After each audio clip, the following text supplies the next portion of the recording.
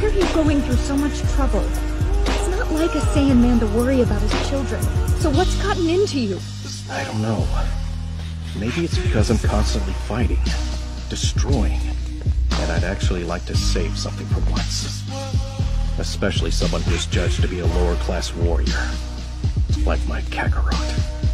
If your father is wrong about this, then we'll come and get you immediately.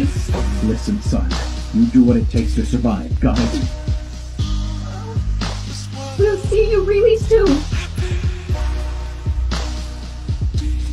Goodbye.